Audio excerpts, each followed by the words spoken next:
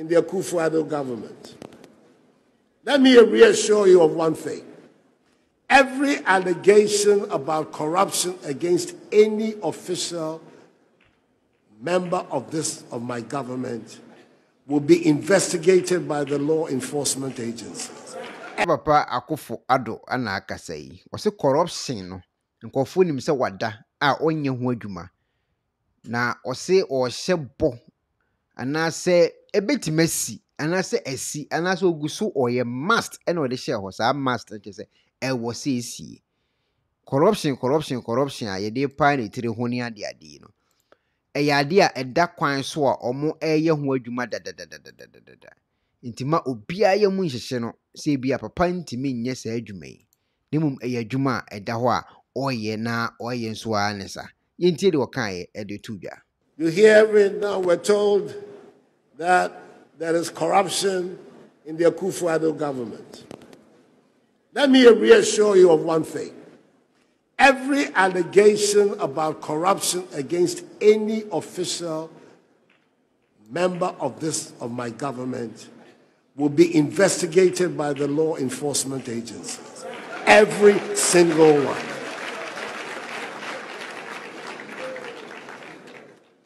And those who make that allegation better be prepared to support it when they're making these allegations of corruption. Because nobody's going to get away with it. I am not going to preside over a government. If I don't know about it, I can do nothing about it. But knowingly, that will support corruption in our country. We need to deal with it. Every allegation of corruption that is made against any of my officials, I have given instructions to the law enforcement agencies that they should investigate each and every one of them. Okay, Nana Akufo-Addo ne yete ne kan papa kasa. Wase omo a allegation bia na momo so corruption ne ade bia omo nyina obia eto ebetimi asa a enye asem ketwa. Na wama ho order se omo nkoso na omo nya investigations ahodo a ebetimi masa nkofo no tu nyina adaadi. Wei ensem wo de tudwa a oso wo de corruption na ade a oba no aba abaye. Na owie no anso wo ho a video bi a yehunu se security e wa abonten and say so currently I am at video ya security ya machines ahodo a omo se aba bedru Ghana omo twa no e de ma galamsey nkofo a na omo ye galamsey wo nsuo so na ye nsuo ni ade Nana Akufo-Addo ene ne mpanyimfo gina pomo ni ade atimi abomoden akofo machines mebrebe e de aba e de ba beboa ma galamsey atimi aye kama na agyae nsuo a ese no na asan aboa ma nkofo a omo small scale mining ne ade ene I mean dia kekere nya obi anso atimi aye adwuma kama yentie nsem wa na omo ka e wo video no echi emra na omo de nsem no ankasa eto edwa no yentie nsem wa no very hard working sector. Good morning.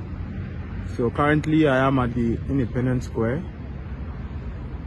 Today is Monday, June 6, 2022, and His Excellency Nana Addo Akufo-Addo will be here this morning to launch this mercury-free gold processing equipment, locally known as a gold catcher.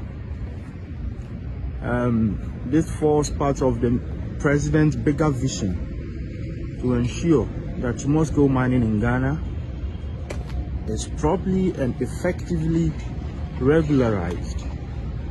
And among other policies implemented by government, His Excellency Nana Addo Akufo-Addo, through the very hard-working Sector Minister, Honorable Samuel Abujinapo, with his deputy, Honorable Judge Kuduka, who is responsible for the mining subsector, will outdoor this to Ghanaians today.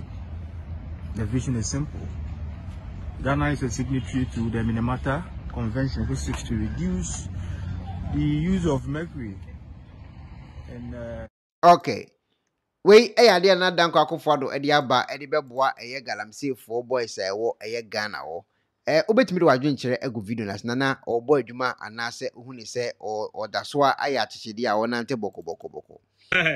Na video we nso another secondary school so a according to video no mu nsɛm no kyerɛ sɛ Nana Addo Akufo Addo de nkonya ne tables akɔma sukuu bi a ɔmo kyerɛ sɛ ɛbɛboa ama sukuu ho nsɛm a kɔso wɔ Ghana free SHS ho nsɛm no etimi ama bibia ayɛ kama na sukuu dan so a wasa asi nso de aka ho anya asɛm ketewa ekuroma no ani agye yɛntie nsɛm a na ekuroma no nso ɔmo ka amambo pa de buma ne akɔno sei yes 600 chairs and tables for such senior high students. Free senior high no fa so ni bi na saba no nti we Akufo Addo nsa no masa ne nsa no na ye hwan etimi ewi edan osi ensu ni wa ye di kwa ko gum what you say anduru washi that's Nana Addo na papa me musa so odua sika na na afa na efifi Addo prema pa amammo ne ebuma ne akono sei apabi amammo pa ne ebuma ne akono sei nkonya and some 600 chairs and tables. University standard. We university we say Ghana hankonya. President Ajo anko. We dey papa dey ogu obi party. Ogu party bi. Adi mo de. What you say? Nana Addo Akufo Addo. De otimi ye no no. Bench bo nana. Bench bo. Me da se Nana Addo. Nkonya no de abegu ono. Mo tra so. Mo piafo nana. Mo table susuni. Wait, papa. Wait 10 years, Brano. Nana Addo so a media grow a how. Tables no so ni. Papa, wait, university standard. University standard, wow. University. Uko UST. Japan. Tokyo. USA. And I don't know who be.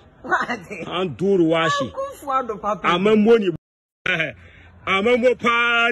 Okay. Eti ensamwa ekuruma no ene nkofo a no mo ho no bi de tu dwa nso eno no betimi de wadwen kire egu video na ase na video ya wo behwe a etwa toyi enso esie a Matron a wo ofo ase eye nkwadaa aduane a ye de ama omo so omo mfanye free SHS no Matron sesa eye enuane ya na ono nso wakoton na odibi asifie no ne ma adi na hiafo ma de ekoma de omo ene nam so ema ekuruma no atimi ateta akwachi Matron na esewani ensese meka kire wo yentie nsem wo moka ye e wo video no mu ankasa Maame na mo ba banti so ban de anya eh emo nan ko ade no no da bie ko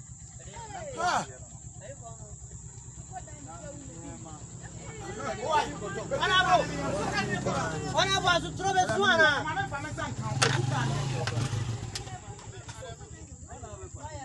school aduane no ana omo aduane hwe mane ma boa ye den ne ya de sha ban mwa hwe mo hu omo nyima nko de kom do Maame okay enti Matron a wo ofo ase SHS ana wahwie school aduane ame akwache no na ohwe adwene edida ebiemu tirim wo Ghana ho atim sa no wodin onfa ho se ni nua bedidi ana akombedi nua. The most important thing is when you bring yam and a bros was a ton be a senya be to the bottom. We are nibre bay. School for Gianni, who made from a dear master no amount of dandy. Now, what's a seg came o coton? How? Sign a chichuru. Eh?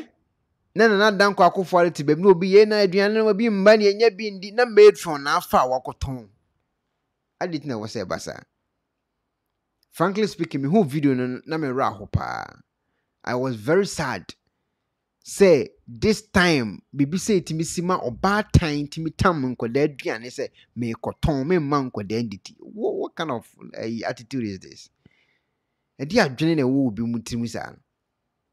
Me hwe video ni sa na me re kra ho.